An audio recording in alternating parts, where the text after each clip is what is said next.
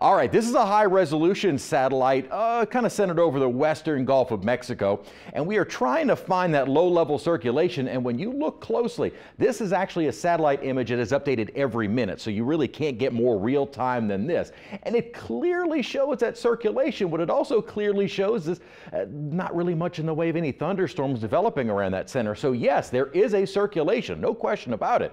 It's a question of whether or not that can get organized before it reaches the coast of Texas. And that window of opportunity is closing. At the moment, we have a 60% chance of development. Now, what really that means for us, very little. With high pressure off to our north and east and this low pressure center getting a little stronger, it is kind of tightening up what we call the pressure gradient, and that has been increasing our winds, and why likely we're going to see those strong winds heading into the weekend. Otherwise, no impacts to us as this is moving toward Texas. As I mentioned, it is now well within radar range, and you just don't really see the thunderstorms developing around that center.